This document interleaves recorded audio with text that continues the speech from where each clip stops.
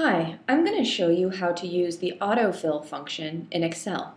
You'll notice that my file is named with the file name, my initials, and the version of the file that I'm working on. So once I save this file, I'll save it with the new version. Let's open up the file. Now there are a couple things I want to do before I start working on this file. You'll notice that there are spaces in the column headers. Well, if you import this into a database, databases don't like when there are spaces in your column headers. So I'm just going to take those out.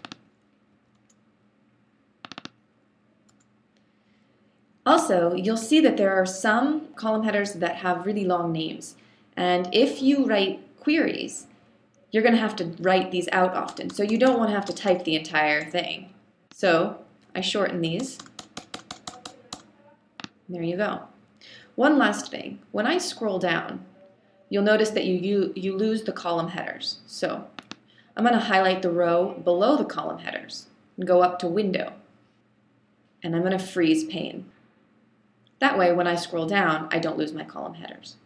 Now, you'll notice that the factory country is an abbreviation. I want to spell out the country name. Now, there are two ways that you can autofill, right? The first is, this is Bangladesh, right? So you go to the lower right-hand corner, you get your black X, hold down and drag. Now you can drag it all the way down.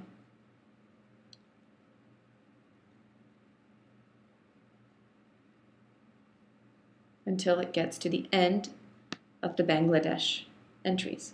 But you see how long that took me? Another way to do that is this. This is Cambodia. So I'm going to scroll down to the end of Cambodia until I get to China. And I'm going to type in China here because that's going to be the next entry. When I go back up to Cambodia and I click here, I go to the little black X at the corner. If I double click, it autofills all the way down until I get to my next entry, China. So let's see that again. We're going to go all the way down here to the end of the China entries. This is a good example because it can take a long time to autofill this by dragging.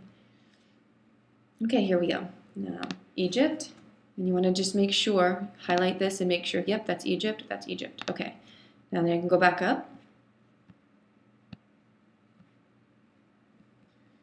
China, get the black X, and double click. There you go. Once you've finished your file, I will save my file as version 2.